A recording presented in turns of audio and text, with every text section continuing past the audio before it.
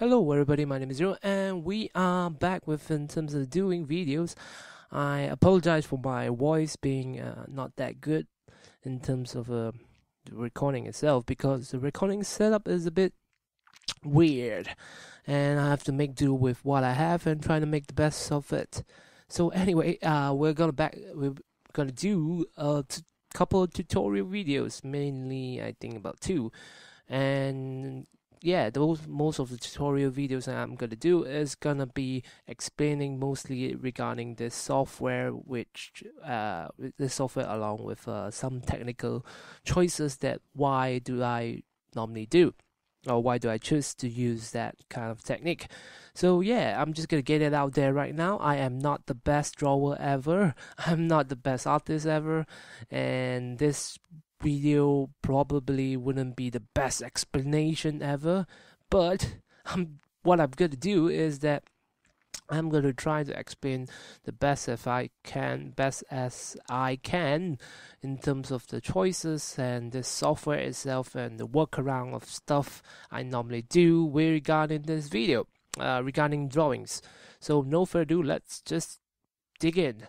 So yeah, before we go through something really quickly, the only thing you might need to pay attention is the stabilizer right here if you're gonna use this software. So the stabilizer actually affects your stroke in terms of the smoothness level. As you guys can see right now, stroke smooth level for digital input. I'm not quite sure whether this one works for the mouse, but I am using a drawing tablet right now, so it will definitely affect the stabilizer, the smoothness of the stroke. So for example, like this. So anyway, so yeah, that's pretty much what you have to know in terms of stuff right now. I'm gonna explain much more further once I start drawing as well. So I'm gonna begin drawing using one of my characters, Mio, which I uploaded a couple days ago. I'm just gonna do something real quick and sketch it out. So be right back.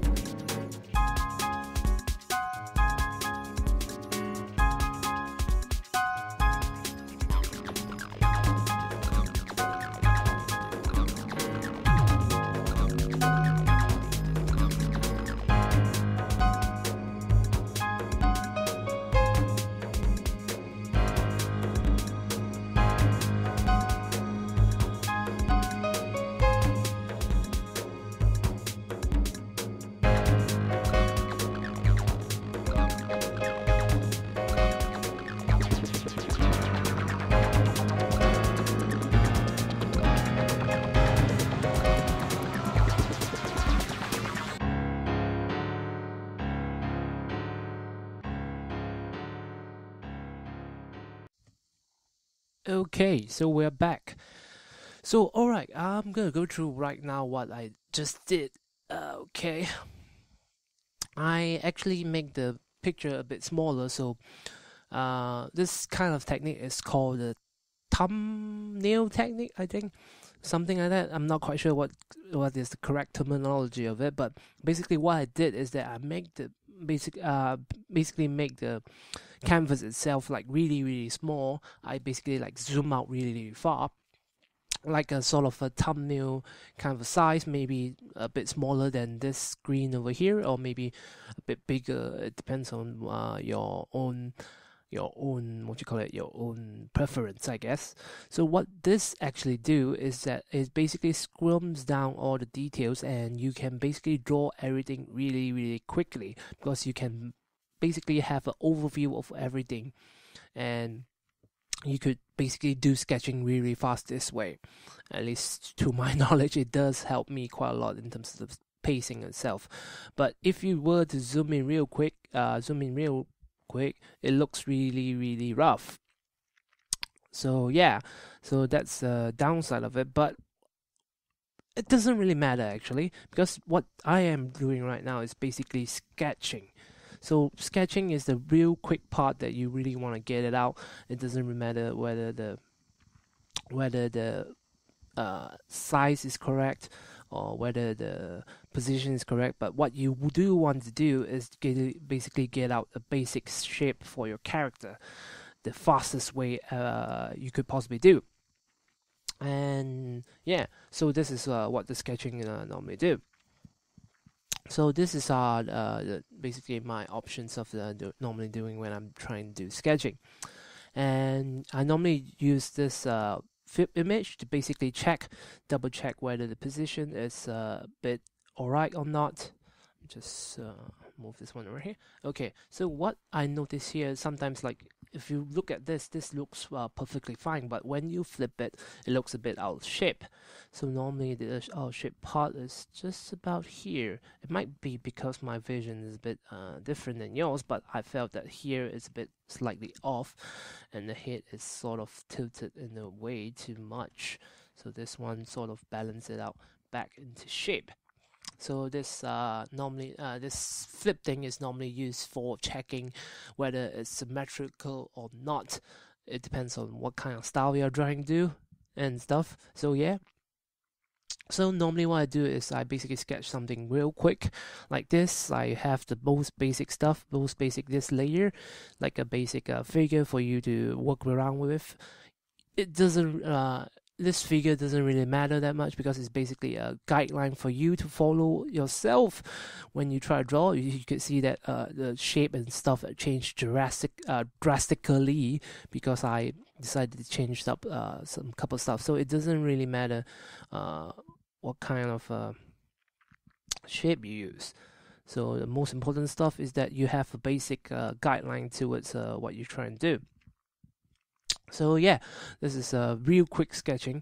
And normally thing I do regarding this one, so there are two types of process I will go through after I finish sketching. Is that first is that let's take a look what else we need to add. So in terms of this picture itself, is pretty much fine. Normally I don't really need to add much because this character itself is basically designed like this. So it's much more easier for me to go around and try to do whatever I want to do.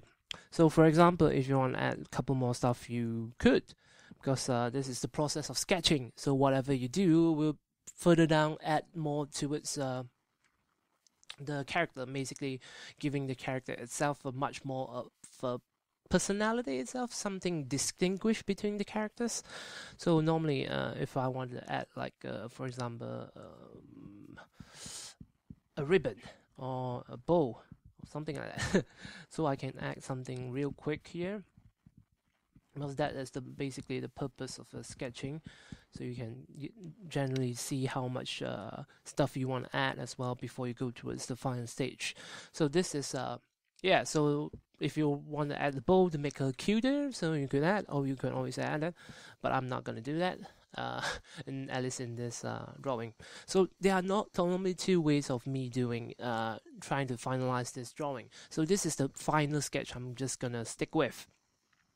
So what I normally do is that either I could use an eraser and just chip out all the stuff slowly here by here, or I could start off a new layer and try to do an outline, which it depends on the situation. So normally what I do is that I'll go to ink pen, not really ink pen, I go back to pen and try to get a decent size pen and decent size brush. It depends on, yeah, 30 will do. So I normally, what I'll do is that I'll go through the lines I do like this and just basically go through the lines of it. It doesn't really matter whether it's too thick or not, because what I'm going to do later on is just basically go back into it by using an eraser and chip off the excessive part bit by bit. So this is one part of how I normally do my drawings. If I'm if I'm really lazy, I'm just gonna do like this. So it's sort of save up a bit time, I guess. I'm not quite sure whether it will be saving up time, but it looks really messy. So normally, if I don't really have any major project, or this one is just basically drawing for fun, I'm normally gonna do like this. Basically go back and chip in the parts slowly by slowly. It doesn't really matter because you can always go back and draw back the stuff. So yeah, that is one way of doing it, one way of my style doing it. And there's another way, is that you add a new layer, lower down the opacity so it becomes really light in color, and then you go to decent amount of stabilizer because you want to have a really good stroke, which I will go into the 6, and you go through slowly. This one I'm going to use slightly small brush. Okay, press the wrong layer. So what I normally do is I normally do it like this, slowly down and coloring the, it's basically doing back the outline stuff. So you can fairly see how much it goes. Now I'm actually doing it as fast as I can because the video itself, I don't want it to be too long, and while I'm trying to explain stuff. So yeah, there's one way of doing it. If I were for doing stuff for a client, I normally do like this because it's much more precise in terms of doing the drawing itself. But problem is that it takes a lot of time to do it because you have to go through each and every stroke, and it takes a really long time. So that's why I don't normally do during my random drawings unless I'm doing it for a client. So yeah, so what we're going to do is right now is just to basically clean up the drawing itself, and then we're going to go to step 2, doing coloring, which is hopefully, I'm not quite sure how long it's going to go because I'm just going to stare at it. Alright, so there is 18 minutes right now. Yeah, so I'm just going to go in and clean up the stuff. And yeah, it's let's go clean up, and then we're gonna go into coloring, which is a whole entirely different subject, which I'm not that good at. I'm still trying to improve my coloring style and coloring techniques, but it still doesn't look as much great that I thought it would be. But hey, I'm still learning, I guess. And yeah, so right. So this is what I normally do when I too lazy to go through the whole line and draw it over again. I'm just basically like, yeah, just do some cleanup here and there. So basically, yeah, basically clean up, I guess. So let's do clean up real quick. Okay. In terms of this one as well, I'm just gonna roughly go through it because it doesn't really matter. You can always clean up a little bit by bits later on. So yeah, that's one point of doing this drawing, doing like this, is that you tend to have a very rough drawing, which sometimes is not ideal. If you try to do something really nice, you might recommend doing the first way instead. Because doing this, you have a really rough drawing, which is not really nice sometimes.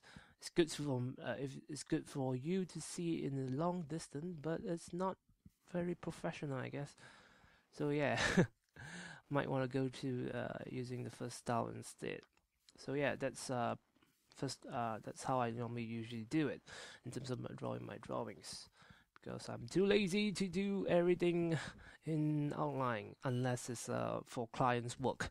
Then that's totally two different stories.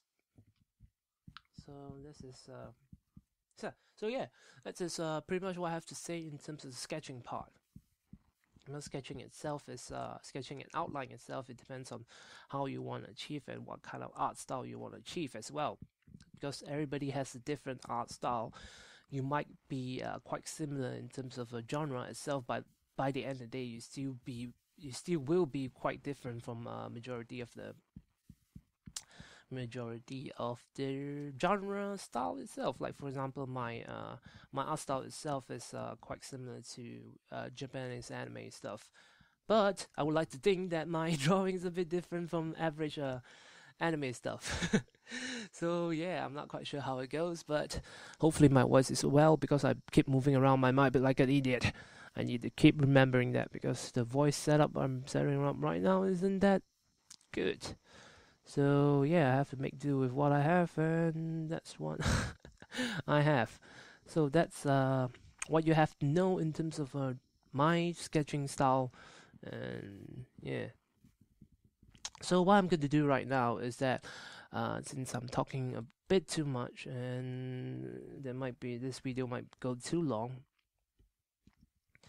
yeah, I think it's fine. I'm just gonna go through the cleaning up process a bit, and after that I'm just gonna end this video, and the next time we come back we're gonna look at the coloring part, which is always the amazing, most fun part. What's the way it seems, because the sketching part, the outlining part is a bit dull, because you have to go through cleaning up. It's very tedious at times, but it makes your drawing looks nicer. So why not just clean it the best you can? So as you guys can see right now, it's getting much more cleaner, much more better in terms of line itself. So that's the get-go in terms of how I do stuff. And yeah, I'm gonna finish up this one off screen. So yeah, that's pretty much what I have to say for the first episode. Yeah, mostly will be only 2 episodes unless I manage to find more stuff in it. And this one would be about sketching. I hope you guys enjoy, and stay tuned for the next episode. And I shall see you guys next time. Bye bye.